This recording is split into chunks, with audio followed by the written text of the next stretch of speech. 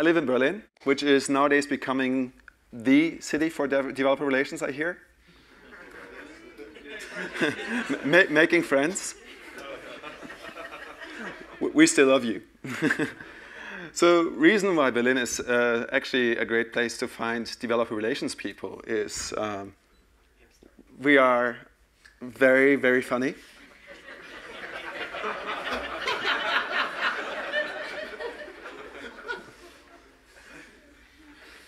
Right? You know, if you have a slide like that, you need to have like at least 20 seconds for people taking pictures. Because that's the one moment that everybody keeps. I'm sorry, I don't get that. and you know, we're also great networkers, which clearly is being demonstrated over here. I get that. We have a lot of culture.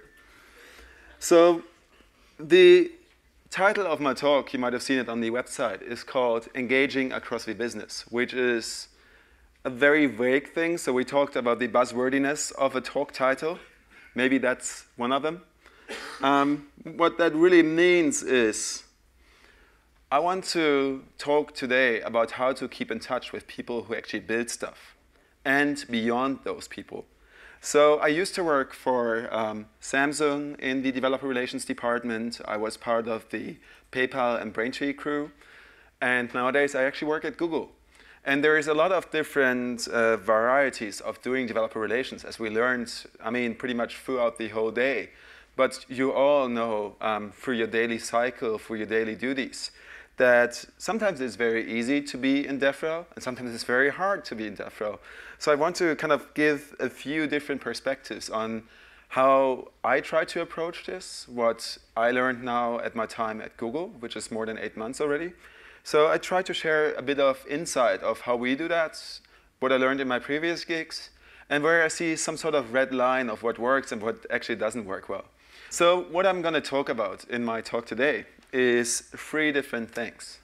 The first thing I like to call the Great Divide. It's pretty much the state of developer relations and people who build things, and often it turns out that there is a huge gap in between the two of those things.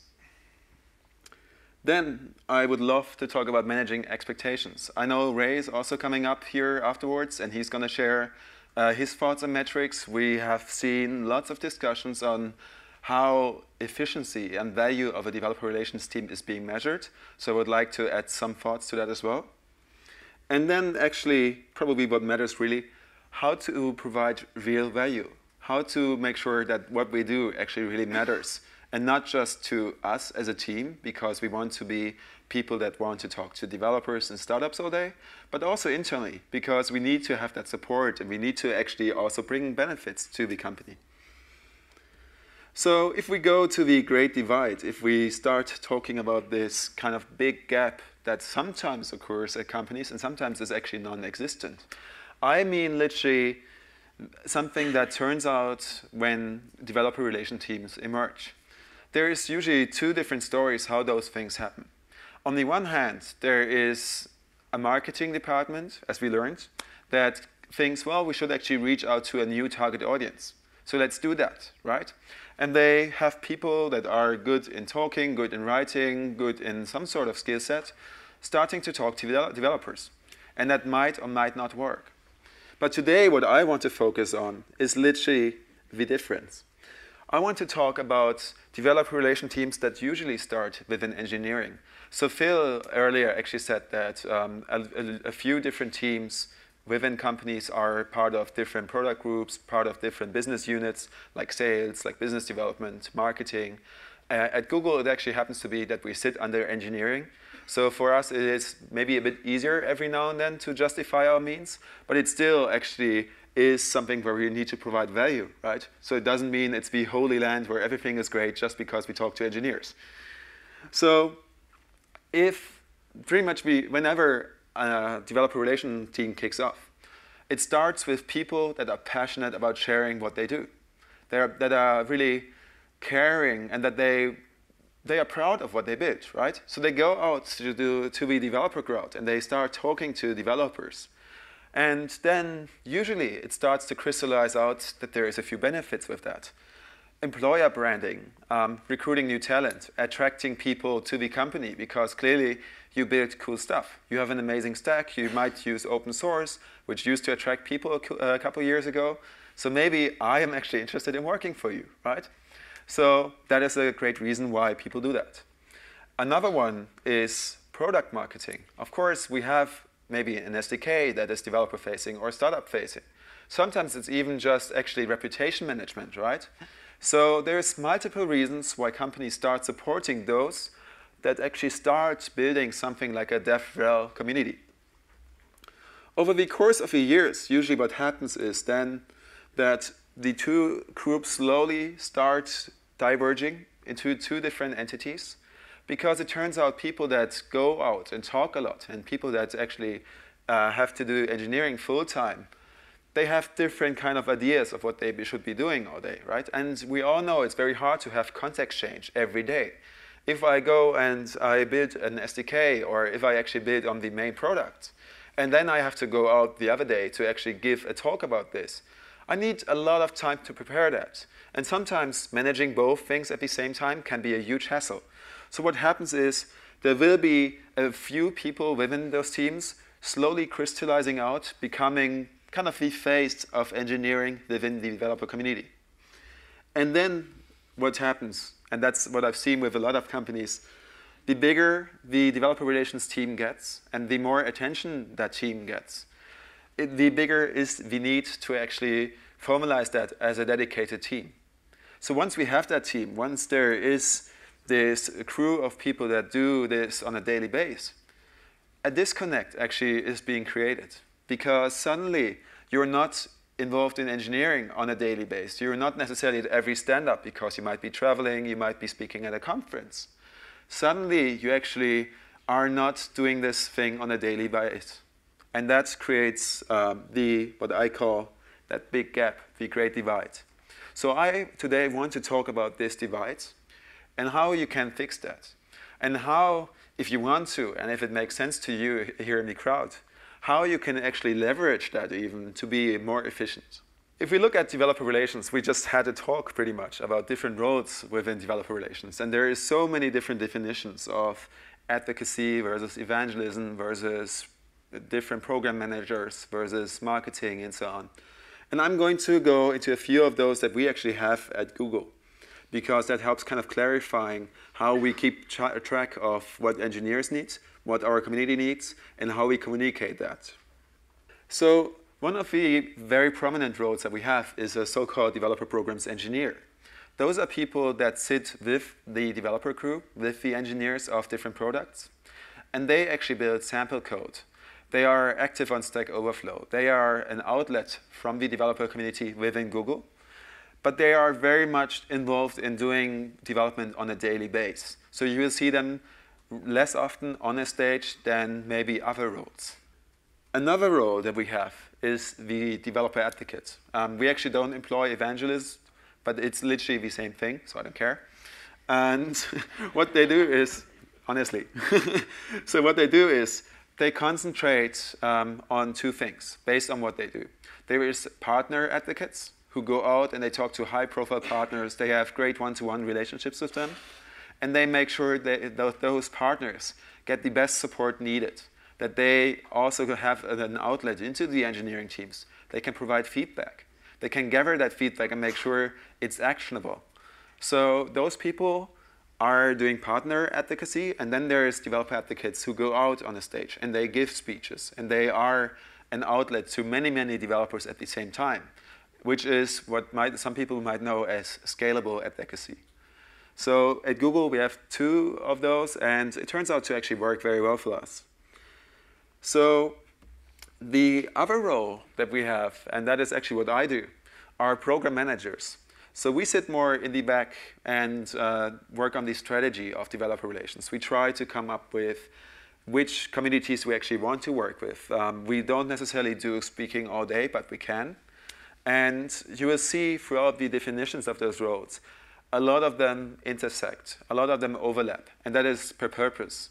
You will see developer relations program managers, which is a very long title, that love going out and actually speaking on stage. And you will see some advocates who actually do very few speaking gigs, right?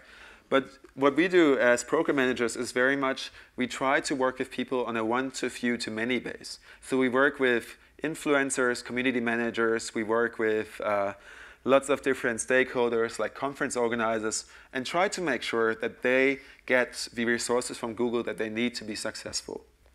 And then finally, we have the community managers who are really, really important as a piece for us, because we want to make sure that communities, again, have an outlet within Google, that they have somebody to talk to if they have any problems, and that they know who to approach whenever they actually want to talk to all the other initiatives over here. So community managers sit all across Europe, all across the country, all across the world actually. And they are a great outlet to really make sure that communities get to talk to them on a regular basis, that they know that there is this friendly face to approach.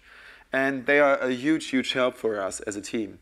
Now, there is obviously this huge difference between our inside perspective of how we as DevRel people perceive our job, and obviously how our company might perceive our job, and how the external community might perceive that, right? Because obviously for other people, we are still all kind of doing the same thing, but not really. So let's quickly go into that. So if we talk about the company and the intersection between the developer community, there should be an overlap by definition. So Google has that anyway, because Google builds a lot of products that are developer facing. So will probably most of your companies. Still, obviously, because there is different interest and there is definitely different tasks at hand, we need to make sure that this overlap actually becomes productive. So how do we channel feedback from A to B? Of course, you can have your product managers and your product owners go out to events and talk to people. And I highly actually encourage you to do that. But still actually helping those people to find the right events, find the right outlets, is something where we can actually provide value.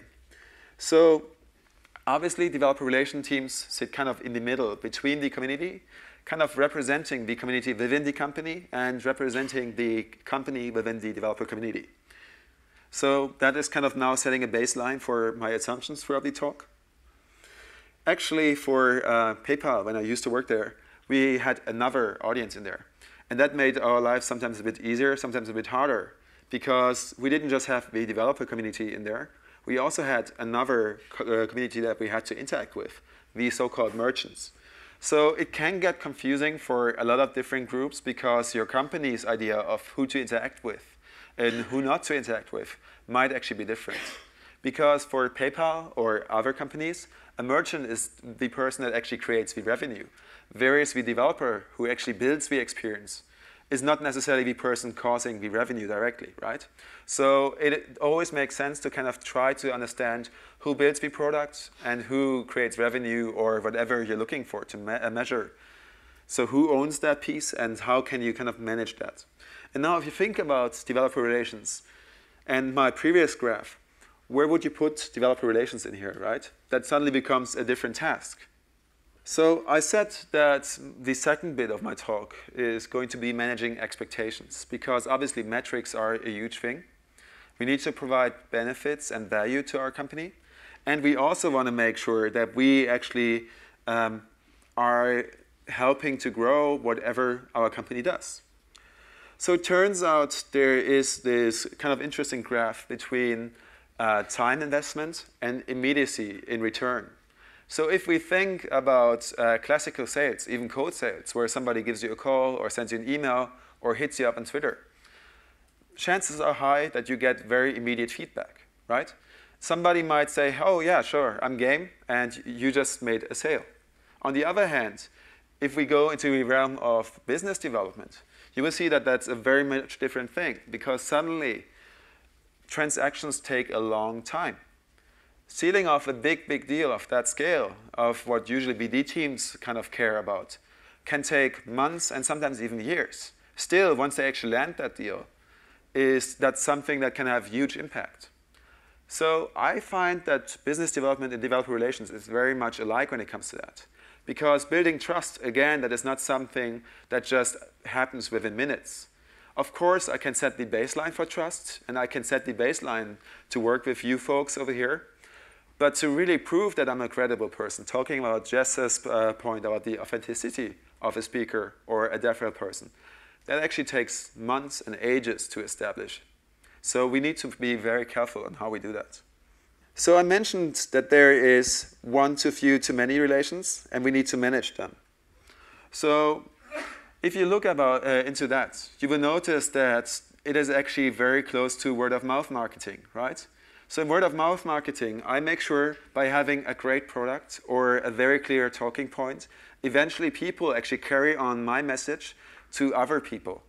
So of course, we can try to scale and hire more people and talk to more people, but that is not necessarily always the best thing to do. So that's why our team very much concentrates on talking to the influencers, talking to the stakeholders, going to conference organizers, making sure they get what they need, so that then eventually our message carries on to the community and from the community to even people that we don't necessarily interact with. So the value bit is something that I care about a lot, because obviously this is actually where we get to justify why we work for the company, why we get our budget, and why we get to travel to amazing places. So truth is, managing those expectations can be really hard, and we all know, right? Because you might be under marketing, you might be under engineering. All of those different functions actually have different expectations. So we need to sit down with those different stakeholders and provide them with a menu of different options and actually involve them in choosing what they think is right for developer relations in your company to do. So if your goal in a company is to drive revenue because maybe you're a startup, you just started developer relations and you want to make sure you broaden your target audience, then maybe structure your developer relations team around that. But if you want to raise awareness, you might actually care more about building up early adopters that then can advocate for you as well. And that pretty much leads to influencers. And it turns out all of us talk to a lot of them on a daily basis. So I understand talking to people as some sort of portfolio management, to be honest, because what we do is we meet all these amazing people. And you might have this situation that I have every now and then. You go to a conference and you actually get a ton of different business cards. And it turns out that those business cards happen to be in the upper right stash over there.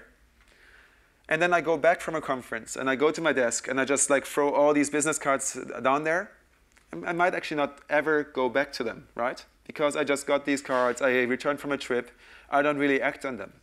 So how about all these contacts that we actually make throughout the life cycle of being an evangelist, of going to events, of going to meetups? We use those contacts, start to kind of categorize them in whatever categories might be relevant for you, and then act on them, right? Because there is a lot of really valuable knowledge in there that you can provide to your company.